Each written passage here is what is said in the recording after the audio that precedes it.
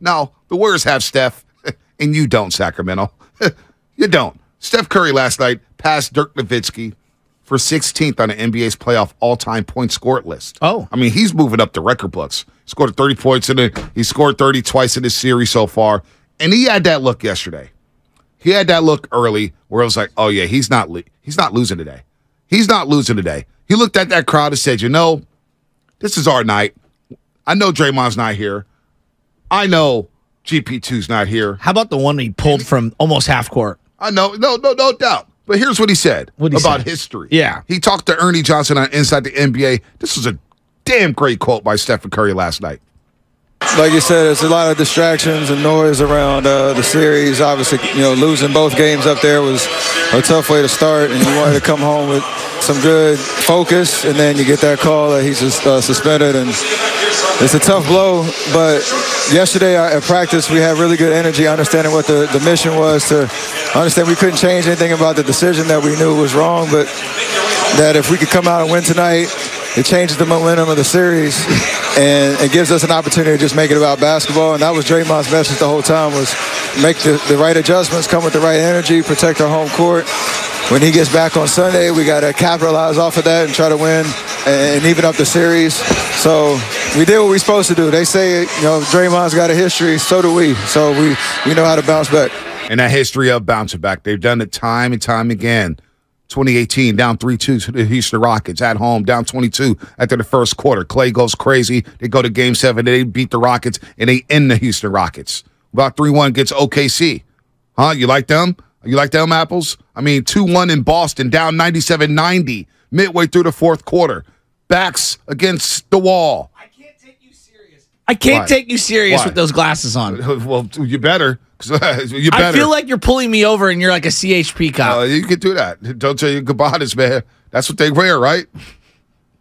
D&Gs. That's if what you're we, on YouTube that's what we do right in the now, Bay. if you're not and you're driving around, Bonte is wearing, they're like aviators, gold rimmed. You know what? Dark shades. I feel good. I know, I can tell. The sun's out. The weather's feeling good. Dude, he just called Maverick right now. He's like Tom Cruise in Top Gun. Yeah, Does that make me Iceman? Sure. Sure, Val why not? Kilmer over here. Why not? Hey, Val Kilmer is one of the sleaziest actors of all time, and I'm here for it. Well, you know He's what? one of the great actors No, of our I love generation. him, but he got so hefty over the years. Well, he had some medical issues, but we won't get into that. Well, the drugs. Steph Curry was asked later on if his quote was just spur of the moment.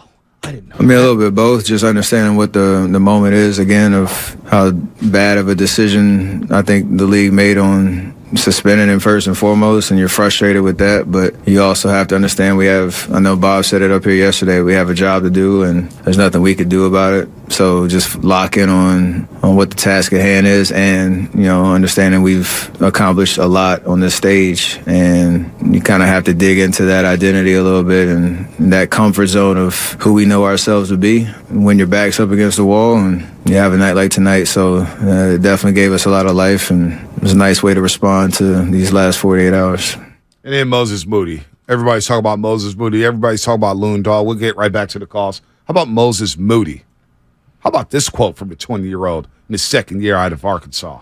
I feel like winning is a skill. And, some people coming up as a kid, you might not have been on a good team. Then you go to college and your college might not have been that good, or your high school, you might have been the best one, but your team doesn't win. You come to the NBA, you might go to a team that's not that good. So you've never really been in that circumstance coming up. So I feel like that's really a positive when you can and you're used to it, used to not necessarily winning, but fighting to win or sacrificing to win, all the things that go into winning. He's right about that. I mean, there is a skill to winning. There is. And there's a mindset you got to have. Yeah. There's a mindset you got to have, especially on this team, in this organization. That guy's 20 years old. He sounds like a 10-year vet. It's unbelievable. We've talked to him in person. Oh, my God. We've gotten to know Moses Moody. The guy's just a pro. He is. He's just a pro. I mean, he's going to fit in on a lot of basketball teams over the course of his career. Now, is he going to be an all-star? I don't know. Is he going to be an all-NBA defender? I don't know. But he can do a little bit of everything. He's got a little ball. Corey Brewer-ish in him. I like that. Corey Brewer, Florida. I think there's more to his game from the outside than Corey Brewer's, but right. he's just sneaky, long. He's a little quicker than you think he is. I like him. I thought his length yesterday as a defender was excellent, obviously against Monk and specifically against De'Aaron Fox. And he just provides another guy out on the perimeter who could just stay in front of people. No doubt. No doubt. I loved his performance yesterday, but it all starts with Stephen Curry. I don't want to get that twisted. Looney, we're going to talk a lot about Looney over the next 2 hours. We have Ron Adams, assistant coach, coming up at 8:30, Mr. Fab in the 9 o'clock hour. But Stephen Curry and that 36-point performance is just being a leader that he is. You know, you think about the all-time leaders in pro sports, whether it's Tom Brady, whether it's Tim Duncan, Hakeem Olajuwon, Michael Jordan. Steph's right up there with them. And every time I watch him now, as we get older and older, and he's in his 14th year, and we watched his entire career. Yeah. And I'm watching him yesterday. And when he did that, I was standing next to Festus and Zena Keita, the great Zena Keita. And Steph, it was a timeout, and he's wandering around half court. Midway through the second quarter, he said, okay, I like where this is going. I like our energy. And he had that look. It's like what you do at the break. Yeah, exactly. Okay, I know we rolling. I see over 1,000 viewers on YouTube. Okay, I see you. I see you. Yep. Mm-hmm. One of them shows. Mm-hmm. And I said, oh, yeah. How lucky are we to watch this guy on a daily basis? And it's a reminder to me personally to never take what we're watching for granted, because we grew up watching the NBA. And we grew up watching Michael Jordan. You grew up watching Hakeem and Charles Barkley and Mully right here in our back. And these great players. And we were blessed to have Steph Curry drafted here after a botched draft by the Minnesota Timberwolves. And yesterday was just another reminder for me. It was like, man, this is an all-timer. Well, there's no doubt. And we got free access to watch this guy every single game. Now, not free for a lot of people. I get it. I apologize. But I've been lucky personally. We're lucky personally. We get to watch him on TV every night. This guy is just an all-time leader, man, and he's an all-time winner. And there was no doubt in my mind. They were going to win that game yesterday. Well, and as a fan of just the game, the sport, seeing De'Aaron and him go back and forth has been very fun. It has. I think De'Aaron Fox, and we talked about this beforehand, my respect level for him cannot get any bigger. I mean, he's just been outstanding in terms of trading blows back and forth, getting to his spots. Very different from Steph Curry. Right. But I see a lot of the traits, you know, like that. I'm talking about the leadership traits, I'm going to keep coming at you. I'm not going to lose confidence. I'm going to uplift teammates. I'm going to make them better. I'm going to get to my spots on the floor, even though the entire defense is set to stop me. I see a lot of the same things, even though it's done differently, that Steph Curry does. And I don't say that flippantly. I say that with tremendous respect. No, he's a leader. He's the perfect leader for that Sacramento Kings franchise. They've got an ambassador. They've got a dude they could build around. He's the one for them. Yeah. There's no doubt. They got a good one in him. And he's a problem. De'Aaron Fox is still getting to every spot. He's getting to every single spot. He is so fast. I didn't know his three was this silky. And he's strong. Yeah. I mean, he's only shot 32% for the three-point line. But again, if you ask me, who am I building around? De'Aaron Fox or Ja Morant? It's not even close. It's not even close. Give me Fox all day. Because I know Fox is at least going to try to guard. He's going to be like, no. I got this. I want Curry. That's a throwback player. That's old school right there. De'Aaron Fox is a problem. And you know what? He still worries me. In a close game in the fourth quarter, he worries me. Well, this is far from over. Last night was a huge win that was necessary. I think Sunday is going to be one of the biggest games, by far of the year. Wait. How is that like an understatement? I can't wait for that game. And folks, you want to get there early. It's a 12:30 start. It's a 12:30 start. You got a Giants game right down the street against the New York Mets. It's going to be hopping. You know how it is on Sundays. There's roadways closed on Sundays. Get to Chase Center early, and you want to be rocking and rolling, because a lot of people were talking about, Chase Center wasn't that loud yesterday. I was in that tunnel.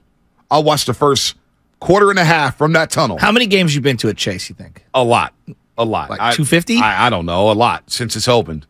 I mean, have they even played 250 games there? I don't know. You've probably been to, 75% of them? Yeah, at least. Okay. So what did you think? About last night? Yeah, the energy in comparison. I just told you, first quarter and a half, there was a vibe. There was you could feel the desperation in the air. And you could feel Dub Nation saying, all right, Warriors, let's go. Every time there's a little mini run by the Kings, all right, Warriors, let's go.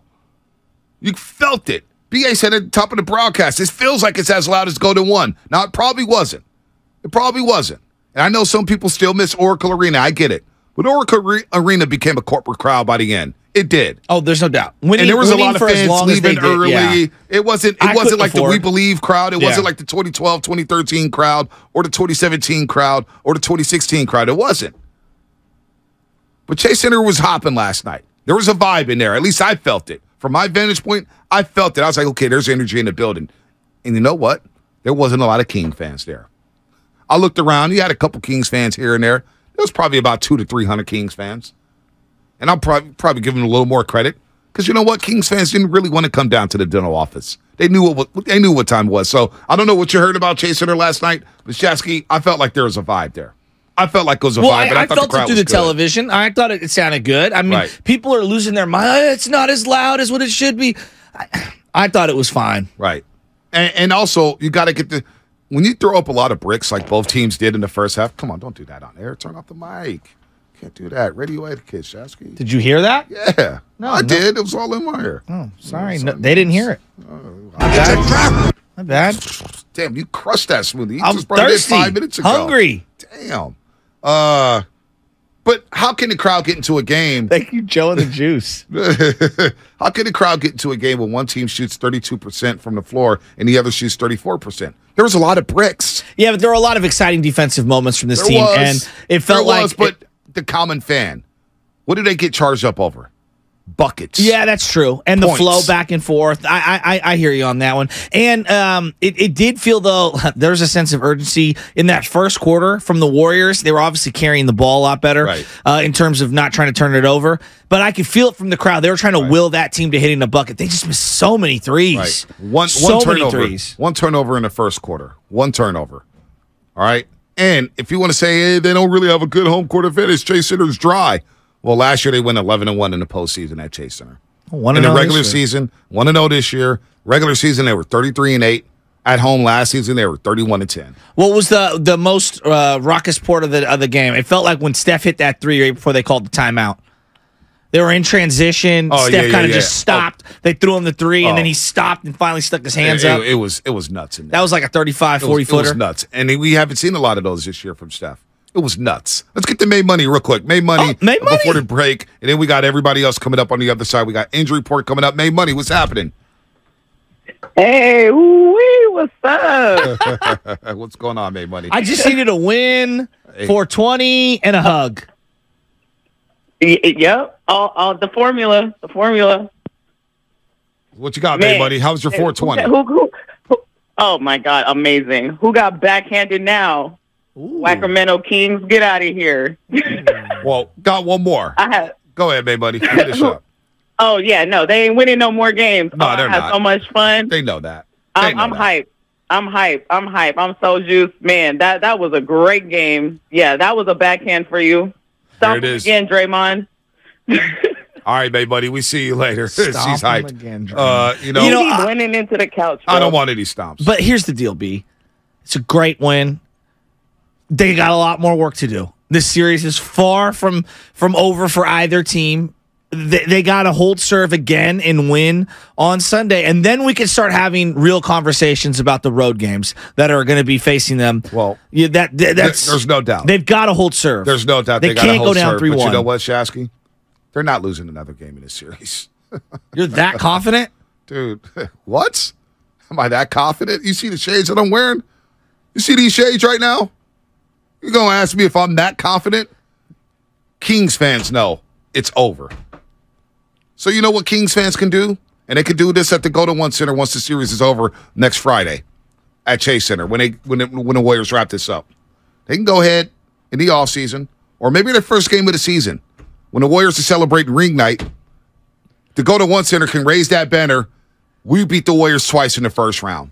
Let it go right next to the Pacific Division Championship. That's the banner they can hang next. They should hire me up in Sacramento. I got all kind of ideas for you guys. Well, I mean, the Beam's one of the great marketing moves of all time. I'll give them that. The Beam will not be lit the rest of this.